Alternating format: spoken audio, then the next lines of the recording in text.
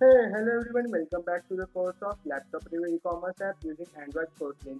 So, as you can see, we are in the first section of our course. In this section, we will learn how to design the layout for our second activity, and then we will create a custom layout to display our view pages in our second activity, and then finally, in this section, we will create the custom slider adapter using which we can display the view pages in our application. So without wasting much time, let's start our tutorial.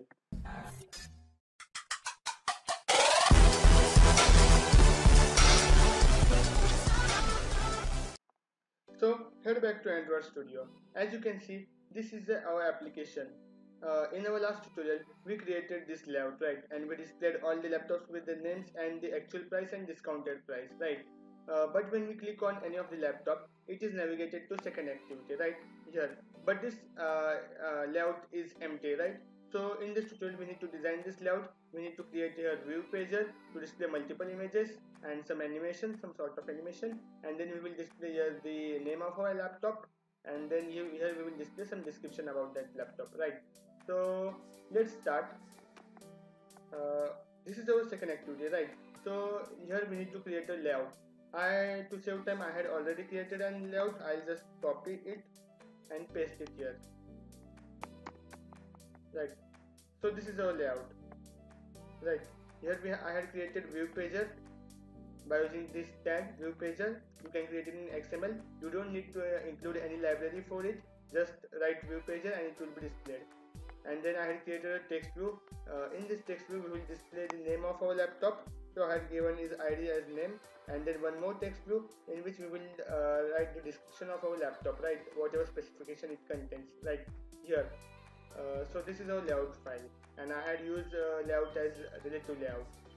Now go to our second one. Wait. Now as you can see here, we had used view pager, but view pager means it contains one more than one images, right? So that we can slide this way and we can see multiple images, right?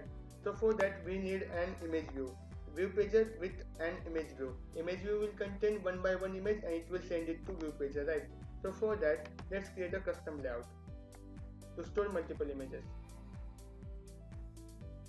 Let's give it name as custom slider. Okay, let's change its layout as linear layout,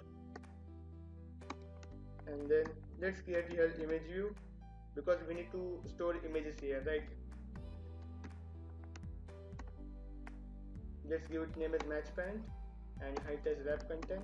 Let's give it ID as slider images. So now we will store all the images into here in image view one by one, and then this all images will be given to your view pager so that we can perform that view pager, right? So now to store images into this image view, we need a custom image slider adapter, right? So here I'll create a custom slider adapter. So let's create a Kotlin file here.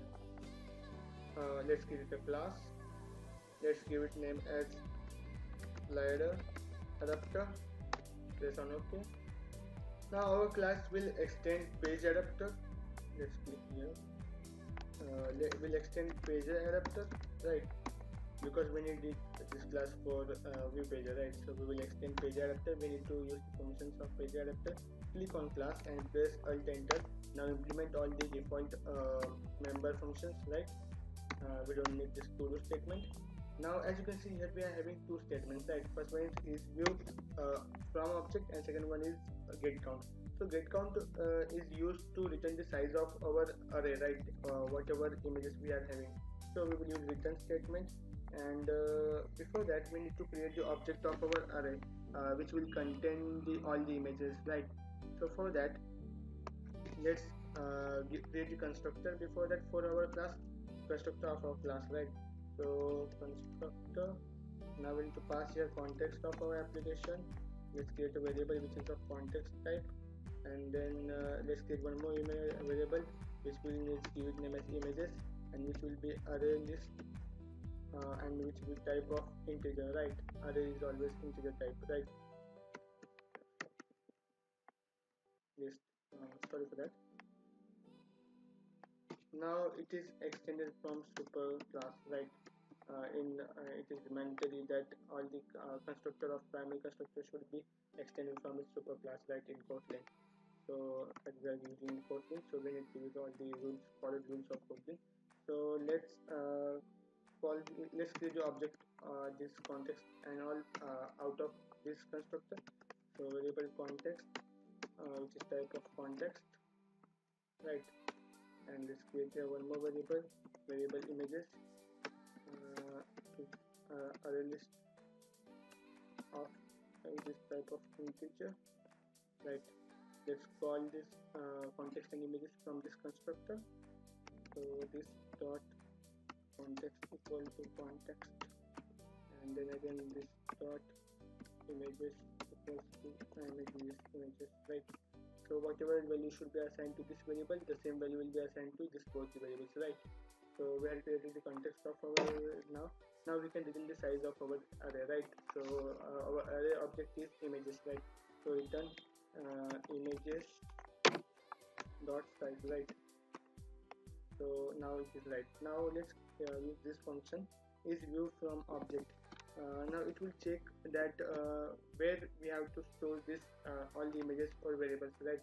So this view is a view in which we need to store all our images, and this p1 is an any, which means it is an object, right? So it returns the value boolean. Here we don't need to use curly bracket. We can use, but we contain the function of lambda function, so we don't need to use that, right? So this here p0, which is view, right? Object of view, equals to is an object, right? So use your variable object, and as here we need to pass the layout of the our this custom slider where we had stored image view. We need to pass all the images from that array to here, right? So we need to pass here layout, which layout we are using. Let's change the layout. Let's use relative layout, right? It will be more comfortable for us, right? We are using relative layout. So as let's pass here relative layout, right? Now here we need to pass the object of any, right? So p1 is any, right? This p1 is any, right? Here keep in mind, here we are using tilde sign, not a colon or anything. It is tilde sign. Button is available at the corner below the escape button, and then here we need one more function, which is instant item, right? Which pass the two parameters, that is container, and second one is position, and return any, right? So here we don't need this return statement. Let's create a variable. We need a variable to store of the image view, right? Variable of image view, so that we can pass all the array of images to the image view. So let's create the variable here layout. Above we are using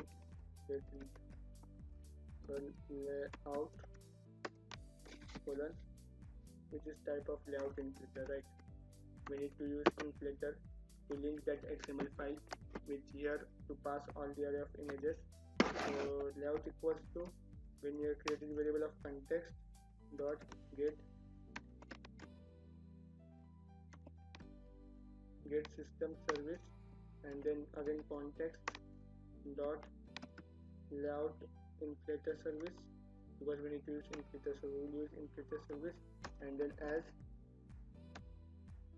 sorry for that,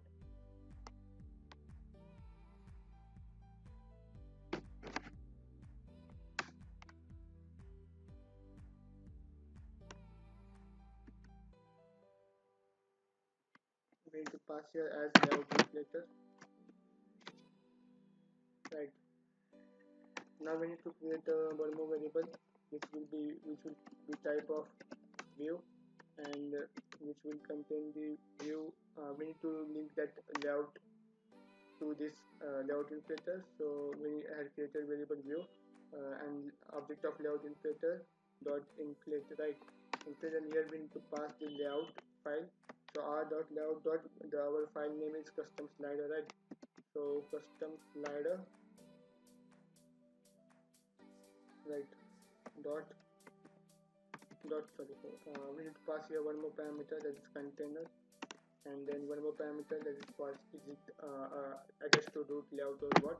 So there is not any root layout attached to this XML file, so I have written false here. And then now as we need to add images to our this array, right? So image equals to view dot find view by id. Let's this variable should be variable of our image view, right? id. So r dot id dot, we created that slider image, right? So slider images, that this is variable for our image view from this layout. And then again here we need to use the background of our image, right? So image dot get background resources, and images is the array of array of images. So we will pass here position. Position is this variable which is integer. So what it will do, this from array it will take one by one image and it will pass to this image view, right? And then this image view will pass one by one image to the second activity view pager, right? So in this way we can create a view pager for our application, right? Now at the end we need to pass the container dot add view. We need to add this view, all the image to our container, right? So add view, we need to pass here object, right, view, and then we need to return the view, right? Now our program is almost ready. Custom adapter is almost ready. Now we need to override one more function to handle some exceptions, that is destroy item, right? Here in same way it passed two parameters, that is container and the position, and third one is object with this type of any. We need to here pass this statement if we want to remove the item from view pager, what we will do. So container which is object of our, right? So remove view, we need to remove view, right? So remove view, and here we need to pass your object, right, with tilde sign. Begins the object with tilde sign, and then as the layout we are using, so we are using relative layout, so we use relative layout. Now I think our custom slider adapter is ready. So this is enough for today's tutorial. In next tutorial we will link this slider adapter with our main application, and then we will create a view pager. So hope you like this tutorial, and thanks for watching.